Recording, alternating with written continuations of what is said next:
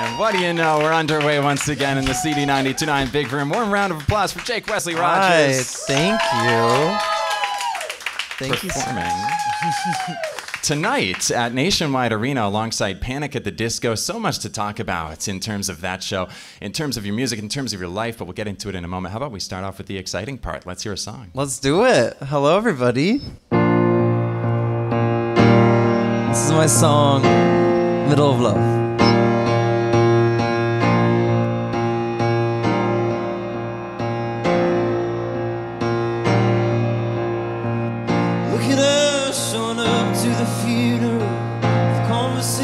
That's way too colorful. Almost broke up or spilled milk waterfall. Laid on the mat.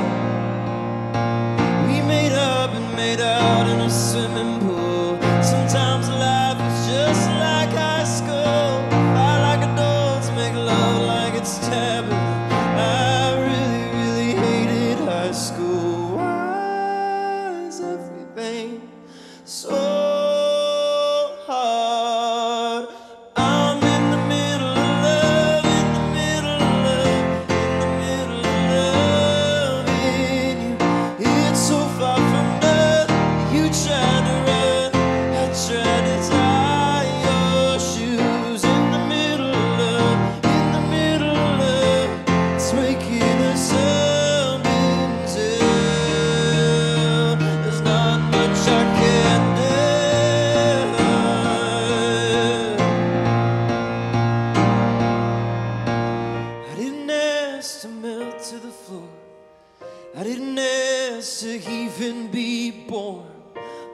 happy my eyes met yours. Don't remember life before I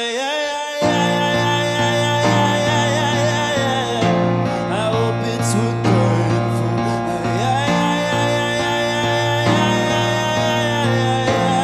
hope that we're driving north, 'cause I'm in the middle of love, in the middle of love, in the middle of love.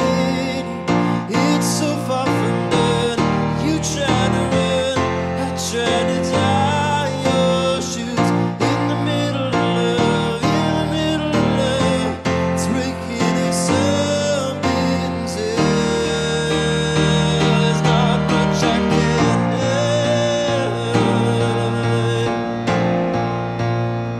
There's not much I can do.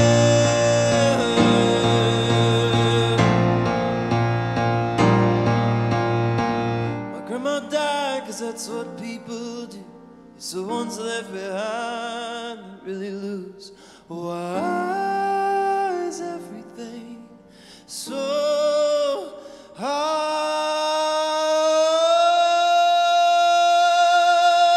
I'm in the middle of love, in the middle of love, in the middle of loving you. It's so far from done. You try to run, I try to tie your shoes. In the middle of love, in the middle of love. It's making us up into. There's not much I can do.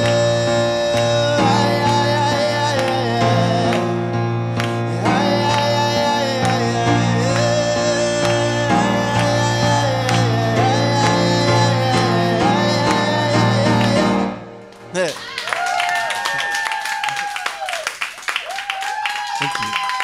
Thank you. God, that's amazing. Jake Wesley Rogers, thanks again for swinging by the Big Room this afternoon. Oh, so happy to be here. Oh, that sounds so cool. So before we get into anything else, for anybody listening to this on the radio that might not be aware, the shoes that you're wearing, gigantic. Very big. I don't know why. I saw you wearing them earlier. I don't know why I didn't think about like the piano pedal that you're working right there, and also the presence of mind I noticed in that song to not kick over your mic stand. I didn't even think about it. It was so natural. You stepped right over it. You know, I'm already pretty tall, but I thought, why not be like 7 inches taller? Yeah. You know? Yeah. I love it. This is definitely a first for me as an interviewer. When I was checking out some of your other interviews in preparation for this, I was like, who was the last guy that interviewed you? Oh, Sir Elton John. Sweet. Big shoes to fill for me as well. How was the experience talking to Elton? He's a huge fan. First of all, disorienting, and second of all, affirming.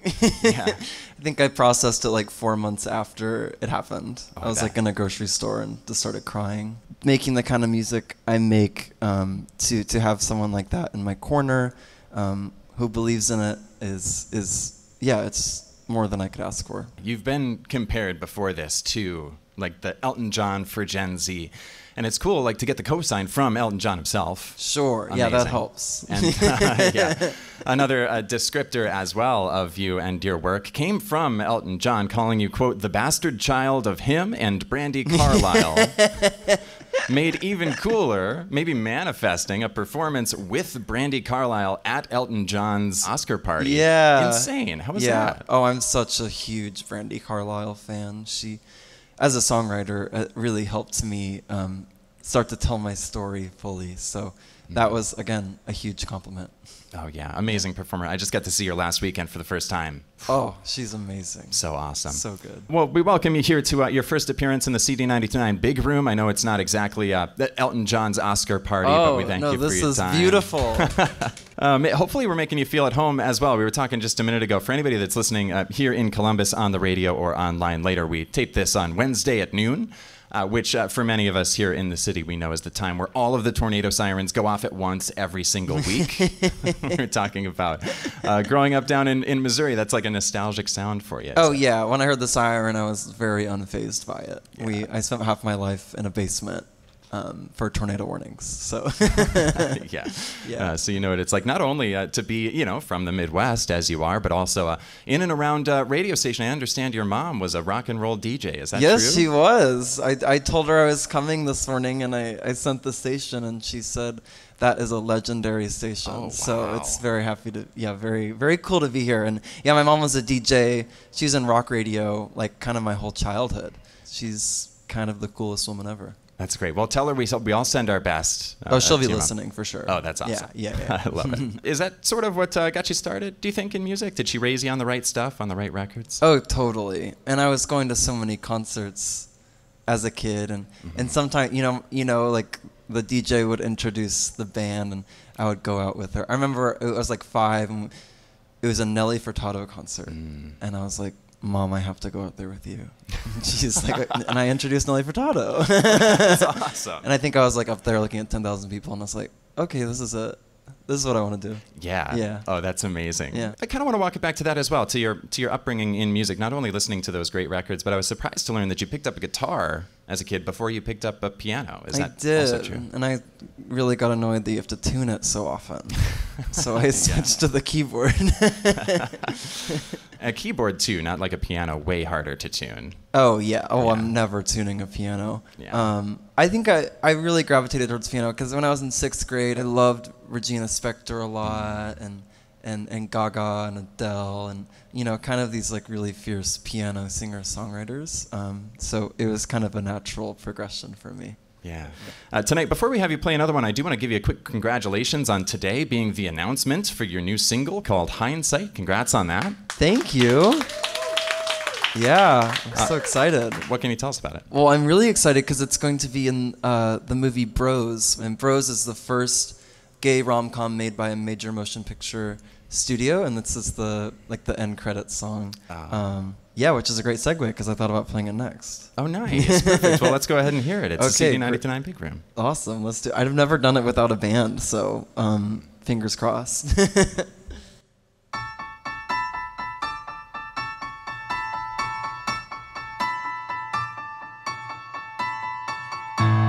I wish I would've known when I was younger. I should've just danced when I didn't want to. But hindsight's 20/20. That all the numbers I had memorized for no other reason than to say I love you.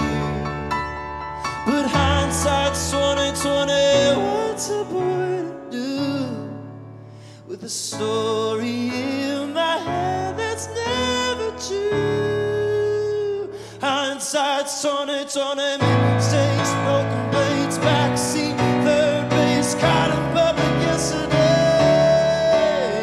Self-care, truth or dare, acting like I don't care, screaming that you were there.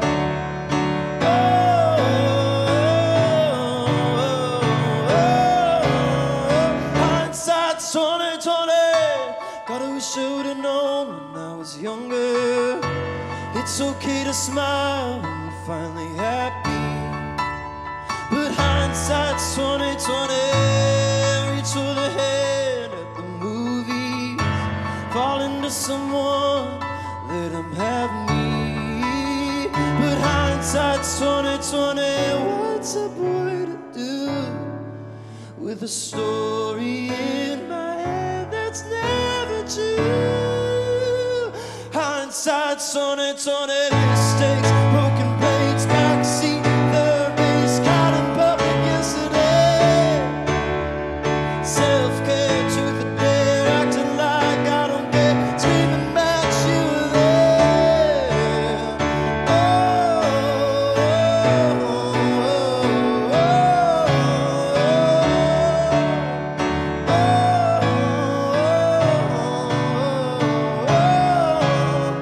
Hindsight's 20/20. God, I wish I would've known when I was younger. I should've just danced when I didn't want to. But hindsight's 20/20. Yeah. Thank you. My God, Thank you. that is an amazing song. Oh, thank you. Jake Wesley Rogers with us in the CD92.9 Big Room, feeling very moved this afternoon. Hey, I'm trying. Wow. Well, again, we look forward to hearing that new song, Hindsight. Looking forward to hearing some songs from the Pluto EP, which is out now. I'm curious, with half of the recordings for the Pluto EP happening before the pandemic and half of them coming after, do you notice when you listen to it like a sonic shift of sorts, or is it more or Yeah, less the same? I mean, making music during that time was so interesting. I did a writing trip in London, 2019, like the end of 2019, and wrote a lot of the songs, but then didn't record them until about, a little over a year ago. So coming back to them kind of after a COVID mindset was really interesting. And now writing it, I mean, everything's different, Everything is, I think, from a writing standpoint, it made me go in even deeper. Like I had no choice to be super introspective because I was alone for months. Yeah. Oh, yeah. It's a very real thing. I'm interested to hear about the writing out in London, because I've heard you talking about like spending a little bit of time in like Nashville and a little bit of time in Los Angeles, and finding creativity in like the spaces that you're in and the people that you're around.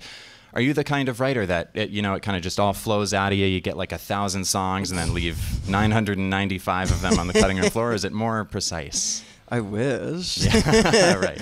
I want that, whatever that is. It depends. I mean, I lived in Nashville for 5 years, which I'm so glad I did, because I think the songwriting there is very special. And I think I learned how to really craft a song there. But then when I'd go to London or LA to write, I feel like I brought that with me. And I do get very inspired by places, which is why like last year I just didn't have a home. I just wanted to kind of live everywhere. And that's kind of when I started writing, I guess, my first album that will be out one day, with that spirit. Yeah. Yeah, I love it. You take a little bit of you wherever you go, and wind up as the sum of all of those parts, and wind up with an inspiring catalog of music over the years. Life-changing for many, as you know. You mentioned in a different interview one of like the most profound statements that I've heard in a long time, which is that like the goal of an artist is to just kind of drop these keys into your songs. Can you expand on that for our audience as well? Yeah. I guess what I mean by that is, I think everybody's in a cage of some sort. And when we listen to art, listen to music, or see a movie or something, it's like it can unlock you very gently. And the thing about dropping keys is the person doesn't have to pick it up. Yeah. They have the choice, and that's what music's done for me.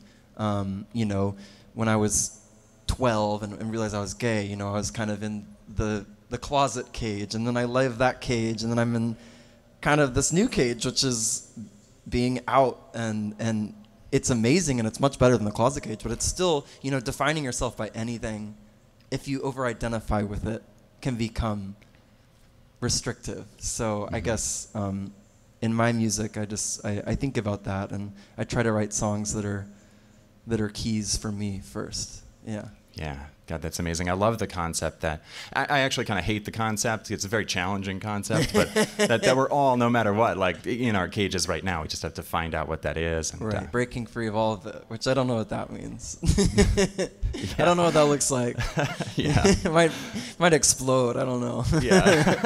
Time will tell. We hope not. But the keys that have helped so many people find their way to being their authentic self, I hope you have some way of taking stock of all that, perhaps as you stare out into the crowd tonight.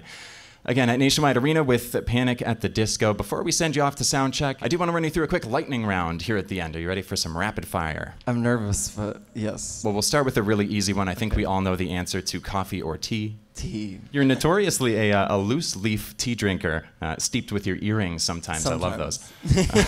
Would you ever approach a bag tea? I can go either way, you know. I think there's something about seeping it with your ear that makes the tea taste better, I think. No matter where it comes from. No matter where it comes from, yeah. I love that. What are you sipping on today? I gave up caffeine for this tour, which I know is very, very brave. Yeah. But I have a lot of herbal tea. Yeah, so a lot of good, like, loose leaf, like, good teas for my throat and staying healthy and stuff like that. Yeah. Well, that's good to know. A little more than a month to go until Halloween. Do you have a costume in mind? Well, I've been a witch for the past 6 years on Halloween and I guess in life, but I don't know if that will change this year. I'm going to be in New Orleans on Halloween, so I feel like I have to be a witch. Of course, yeah. At least this year. Exactly. For sure. Okay, well, one last question for you, and then we'll have you play another. It's a question I like to ask every single artist that I come across. I'm working on a map here, and I'd like you to define your prettiest American state in terms of its geographical outline alone. Oh, that's a really amazing question. I think Louisiana. Yes. You know what I mean? That's my number one. Is it? Yeah. Well, I think it's my favorite. New Orleans is kind of my favorite place on earth, but yeah, there's just a lot going on there. It kind of feels like a Mediterranean, like the shape of it feels kind of Mediterranean. Yeah. It doesn't really feel like the other states to me. It's kind of the vibe of New Orleans is kind of like that too. It's true. Yeah. Anything that can remind you of that is a good thing. Exactly. I love it. Sharing a favorite state shape. We'll have you play another. I love it. Wesley Rogers in the CD99 awesome. Big Room. Thank you, Grayson. This is my song, Pluto.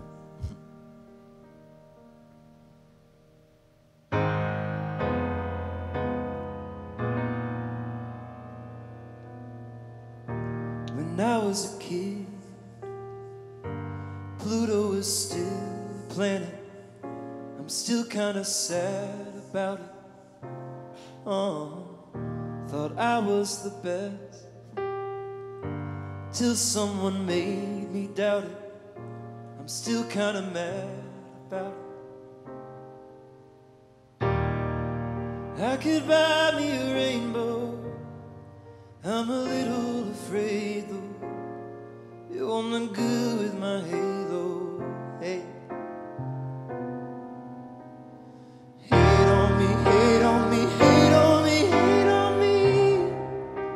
You might as well hate the sun for shining just a little too much. Hate on me, hate on me, hate on me, hate on me. Maybe at the end of the day, you and me are both the same. We just wanna be loved. Oh. We just wanna be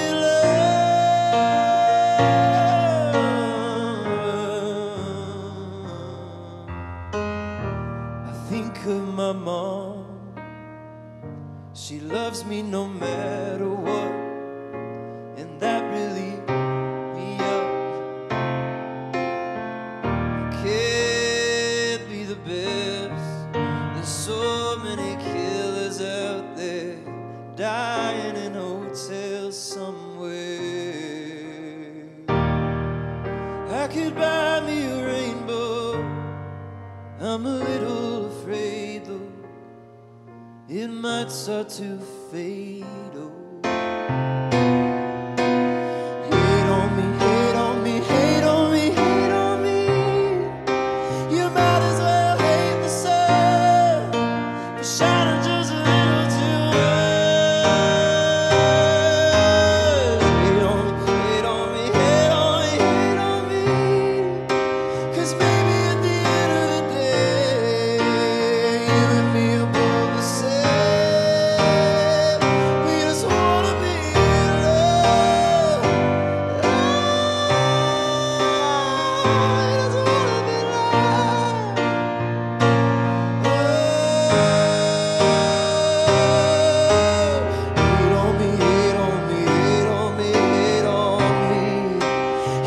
as well curse the sun for shining just a little too much. Hate on me, hate on me, hate on me, hate on me. 'Cause maybe at the end of the day, you and me are both the same. We just wanna be loved. I just wanna be loved. I just gotta love.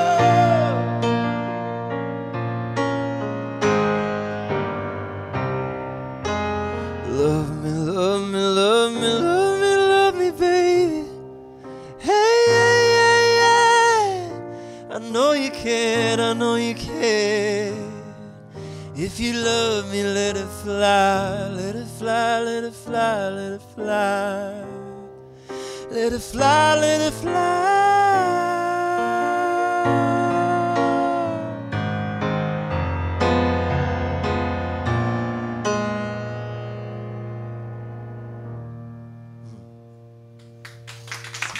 Thank you. Bye. And we'll send you back down to Control Central. Yay! We did it.